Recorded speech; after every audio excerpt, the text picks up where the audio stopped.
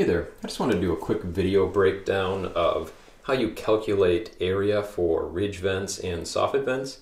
I didn't see anything on YouTube or any other videos on the internet about this, so I thought it might be useful to others.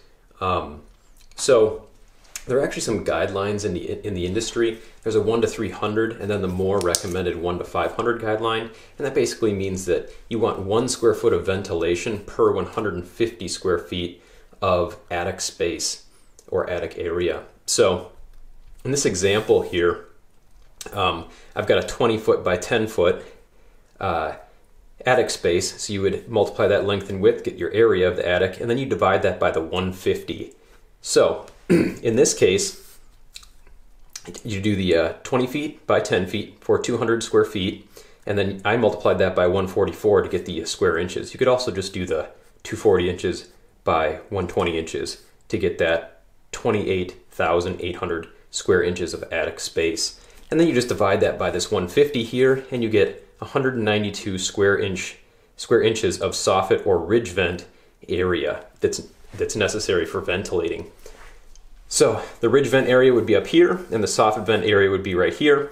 And obviously it would be 192 on the top here, and then it'd be 192 in half on each side here, because each side would be providing air up to that single ridge vent. And now that would be the ideal amount from this calculation. But in most actual roofing situations, you're not going to actually be able to use a calculation and get that ridge vent surface square inches area. And the reason for that is, one, a lot of these roofing companies and builders aren't actually using any kind of calculation. You know, so a roofer's going to come along, they might add a ridge vent, but they're not really going to be doing any kind of calculation, looking at your soffits and things like that. What they are going to do though is they're going to cut a hole in the ridge, and then they're going to put on top of that what's kind of standard in the industry, which is this plastic ridge vent itself. And so I'll show a picture here of that ridge vent. And as you can see in the ridge vent, it just has kind of a standard size here. It's about 1 inch, and that shows on each side. So if we want to do an actual ridge vent calculation, not this theoretical one, we would say, well, we have a fixed length on the top of our roof, and that's 20 feet here, or 240 inches, and it has about 2 inches on each side of it. So we have about 480 square inches of ridge vented space. So that's what we have here. And so we would want that equivalent amount on our soffits. So we can do two different calculations here. We can calculate how many vents would we want on each side if we had a known size of the vent, or we can calculate if we have a known number of vents, what size should they be.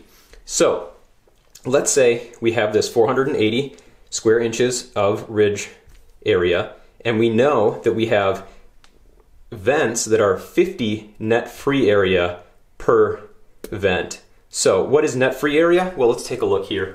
So I have a box of actual vents here, and these are 16 by 8 inches, but we don't actually do the surface or the ventilation area by multiplying 16 by 8, because as you can see, there are large portions of this actual vent that aren't ventilated.